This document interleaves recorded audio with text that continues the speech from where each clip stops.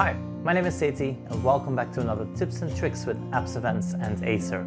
In today's video, we're going to save some time when writing and drafting emails by using something called Gmail templates. So let's get started. First things first, let's open up our Gmail. Now here in Gmail, when I click on Compose, I can start typing up a new email, but I do want to have some templates available. Now these templates can save us a lot of time. For example, currently I'm on a holiday and therefore I'd like to send a response using a template.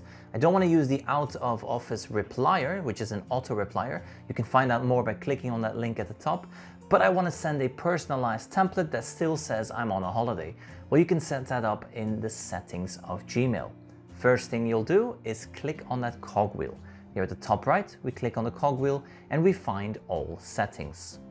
Now the reason we have to do that is because we have to activate our templates. Where do we do that? Well, we find the advanced tab. And then the second option there is templates. We have to enable these. Once you click on enable, you're going to save those changes.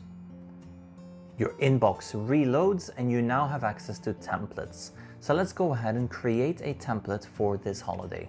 We're going to click on Compose and we are going to start typing up our template.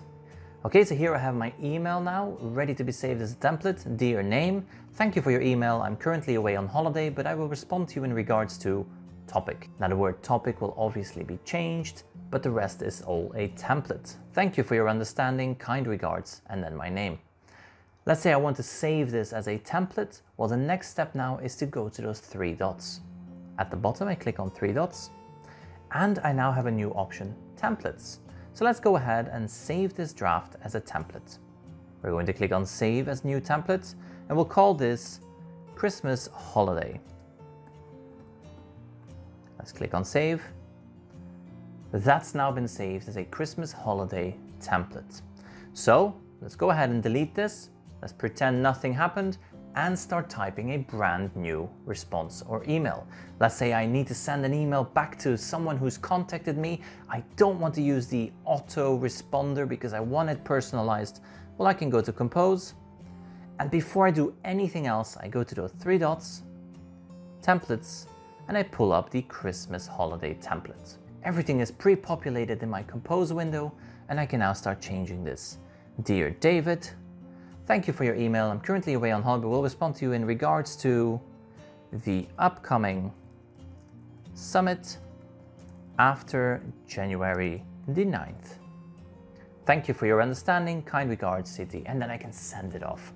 This saves me a lot of time, and you can use this for many different things. You can use templates for contacting parents.